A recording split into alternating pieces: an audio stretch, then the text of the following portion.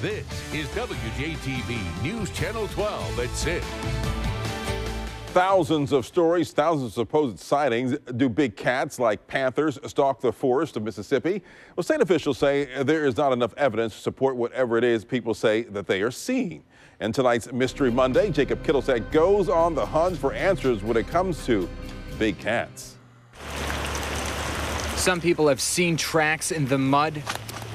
Others swear their animals are spooked, but most common are the calls.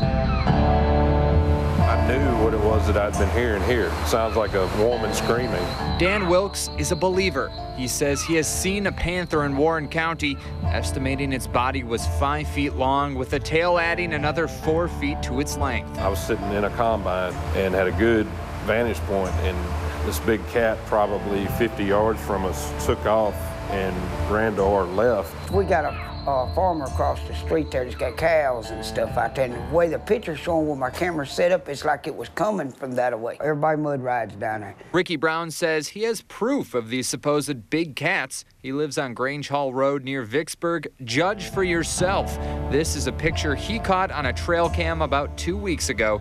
He says it was in broad daylight right by a dugout mud hole. It's pretty good size. It's bigger than a dog, got some big feet, little short pointed ears, and look like his tail's got a few stripes on it, but it's dark.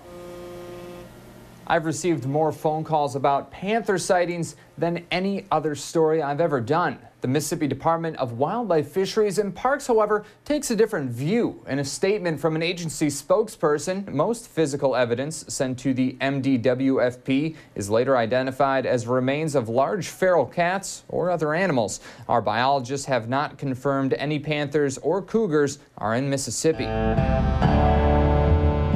That may be the official explanation, but it's not enough to change Dan Wilkes' mind. Everybody accepts it. Everybody knows it.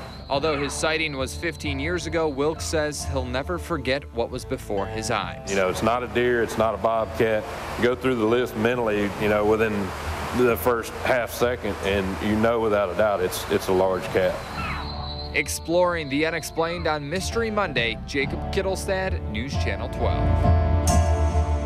Well, if you'd like to share your sightings or other ideas for Mystery Monday, email mystery. It's at WJTV.com.